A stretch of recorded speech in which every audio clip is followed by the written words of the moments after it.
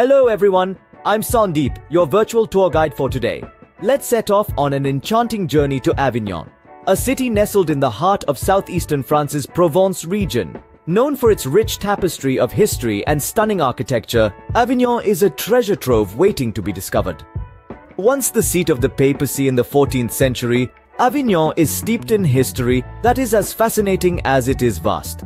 The city's fortified walls stand as a testament to its past, enclosing an old town filled with Gothic architecture and cobblestone streets. From the renowned Palais des Papes to the legendary Pont d'Avignon, every corner of this city whispers tales of a bygone era. But Avignon isn't just about history, it's a feast for the senses, offering delectable food, fine wine, and vibrant markets.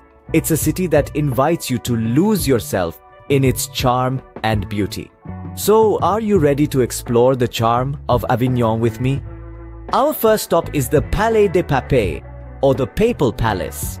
This grand structure, a UNESCO World Heritage Site, boasts a history as rich and complex as the tapestries that once adorned its walls. Constructed in the 14th century, the palace served as the seat of Western Christianity during a time when the popes sought refuge from the political turmoil in Rome.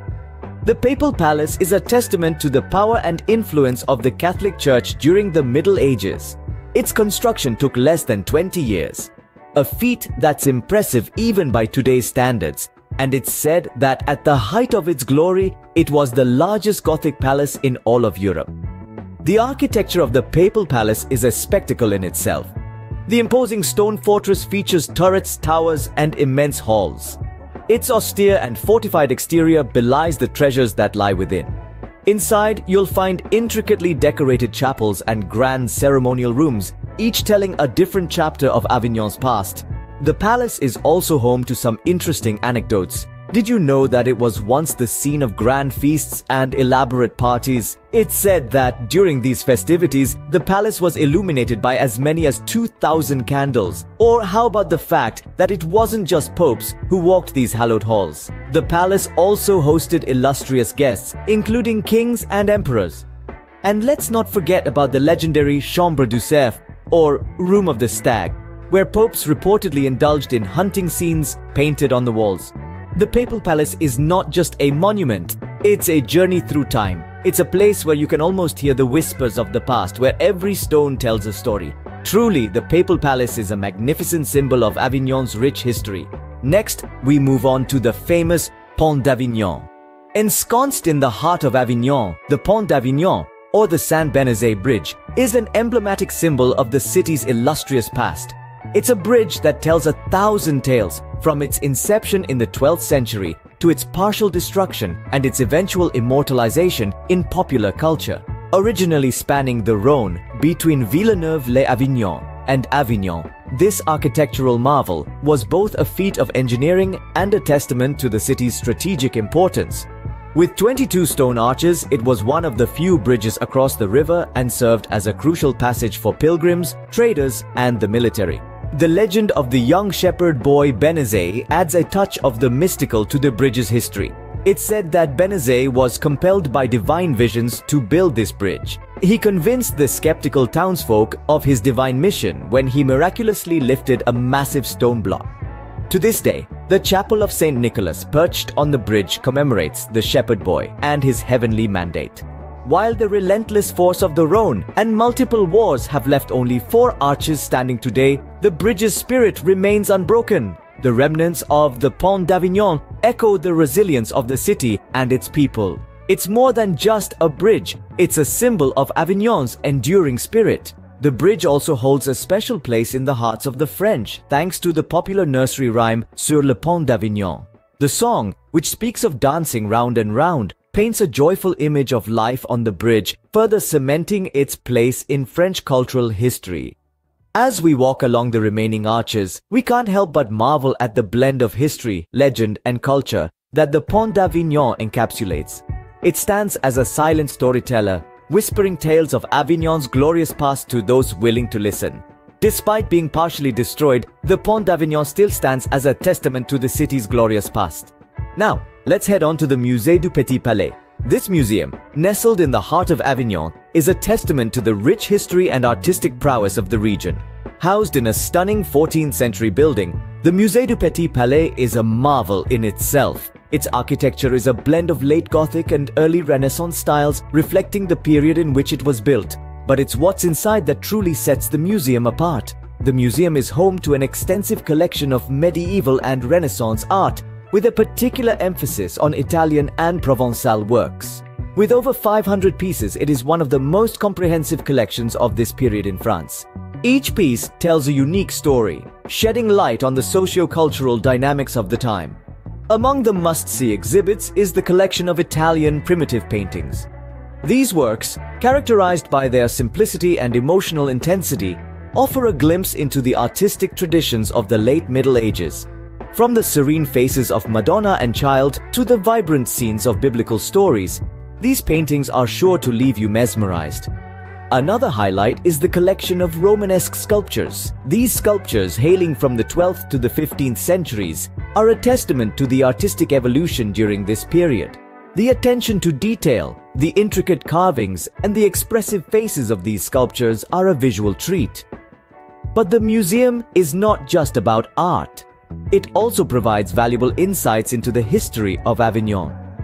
The museum's exhibits trace the city's journey from a papal city to a center of art and culture. It's a narrative that weaves together politics, religion, and art, providing a holistic understanding of Avignon's past. Perhaps what is most striking about the Musée du Petit Palais is the way it brings history to life. Each painting, each sculpture tells a story. They speak of the people who created them, the time they lived in, and the world they saw. It's a journey into the past, a journey that is both enlightening and enchanting. The Musée du Petit Palais is indeed a treasure trove of art and history. It's a place where the past and the present coexist, where art and history intertwine. It's a museum that tells the story of Avignon, and in doing so, it tells a story of us. No tour of Avignon would be complete without a taste of its food and wine. Yes, indeed. This vibrant city not only boasts of its rich history and stunning architecture, but also of its incredible culinary scene. Now, let's talk about food. The local cuisine of Avignon is a delightful blend of Provençal flavors and traditional French gastronomy.